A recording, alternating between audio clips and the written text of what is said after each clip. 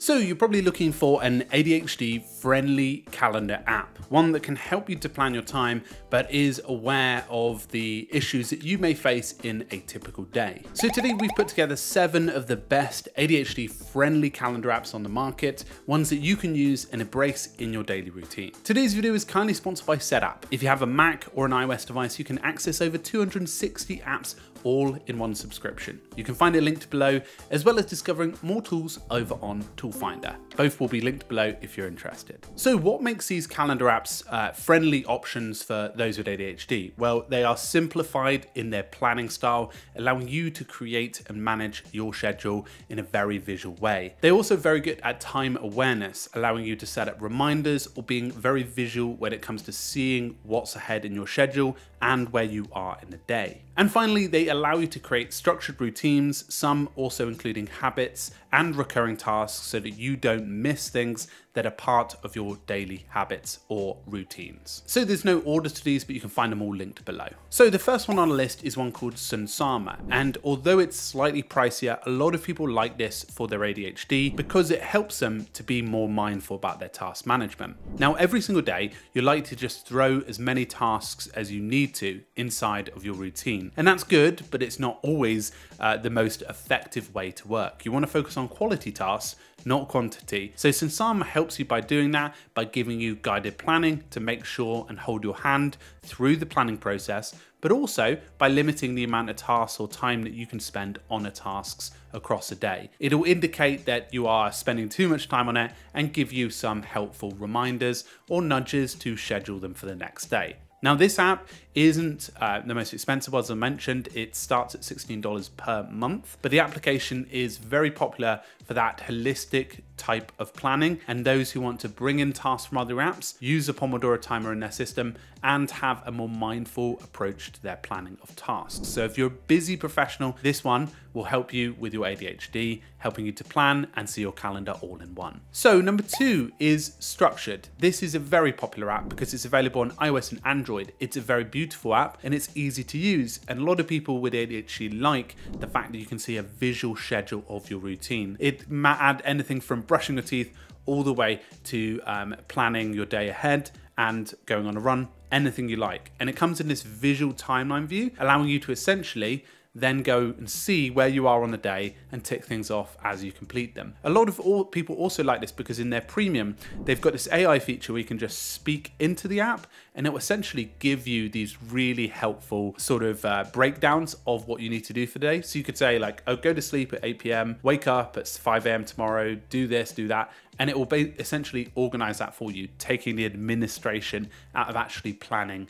your day ahead. So incredibly popular ADHD, especially if you've got that that block, that issue with executive functioning that you just want to break through and try and be able to just get things down and that schedule and routine laid out. So next up is Trello. Now, a couple of years ago, I probably wouldn't have recommended Trello necessarily for ADHD, although a lot of people like the fact that the boards, stickers and backgrounds make it really fun and engaging to do it and plan your work. But they've just sort of leveled it up for their calendar experience, adding an inbox and a calendar as part of your plan. This means you can actually plot out time on your calendar, as well as connecting it with popular calendar services, and an inbox for collecting things across a day. So again, Trello is a really interesting one if you already use it. It's just added calendar and inbox, which is great. And again, a very interesting addition for those visual thinkers. Are you tired of looking for the right app? Well, Setapp gives you instant access to over 260 hand-picked apps for iOS and Mac, all in one place. Whether you need to convert a file, clean your drive, or write that article, just type your task into Setapp and its AI-powered search suggests the perfect app all the time. It's almost as good as having me nearby. Have you got a big goal? And if you have a big goal in mind, you can use Setapp's collections feature. This is a curated bundle of tools for a specific goal in mind. A great way to tackle some complex tasks with a bunch of tools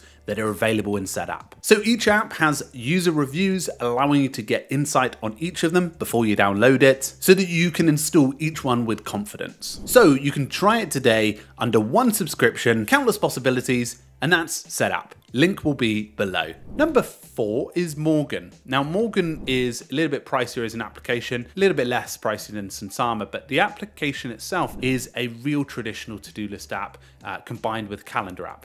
It's a planner experience and you'll really like it if you like bringing in tasks from other experiences and bringing them into one. But the reason why I say it's a great ADHD friendly app is because whilst it's a great calendar app, an all-rounder, it has this feature called Smart Frames, which allows you to pick periods of time in your day. Like for example, this afternoon, typically might always do admin on a Tuesday afternoon. Well, it's going to help you to use that smart frame to populate tasks that meet that criteria, taking all of that legwork and that executive functioning in play where you don't want to automatically start doing things, if that makes sense. That blocker is potentially reduced because you've got that population of tasks in your smart frames. And you can build smart frames for whatever scenarios you like, and it helps bring in tasks that meet those criteria, which again is a very helpful AI planner. Again, a really easy and approachable app, and it's well worth considering if you haven't yet checked it out. So the next one on our list is one called Teemo. Teemo with 2 I's. The application is incredibly popular. It's really designed and built for those with neurodivergent issues and also with ADHD and autism. The application is incredibly focused towards that. So it does timers, it does a calendar, and on web you can even drag tasks in and plan using your calendar as well. It's got a bunch of features that are designed for ADHD, autism, and neurodivergence.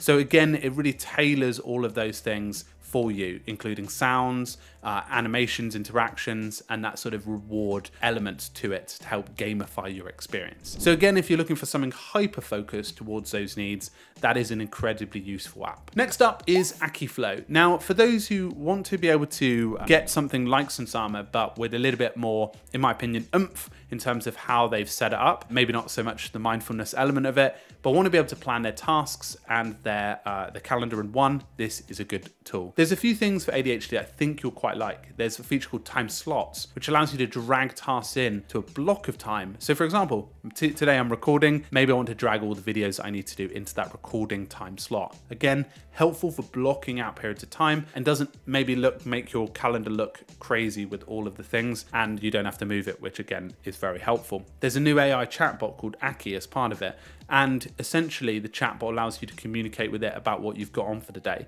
And for some people with ADHD, they like to be able to have that self-talk, to be able to reflect or be able to establish what they need to do. It helps them to ease them up as they start their work, and again could be helpful.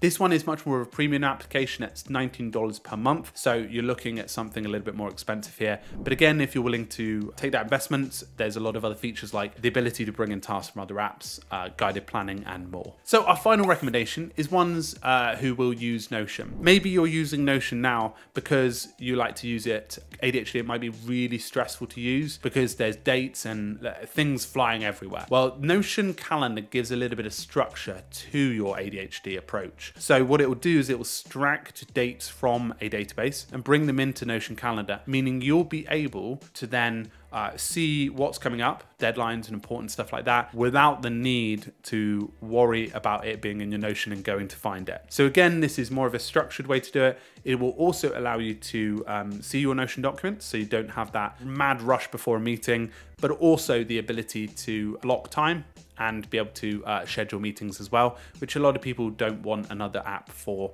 especially with ADHD. So hopefully those were 7 options that you can go away with and find to be useful solutions for you. I'll include them all linked below if you're interested, and a big thanks to Setup for sponsoring today's video. Here's a little bit more about them, but thank you for stopping by here on the channel, and I'll see you in a future video, I'm sure. Cheerio for now.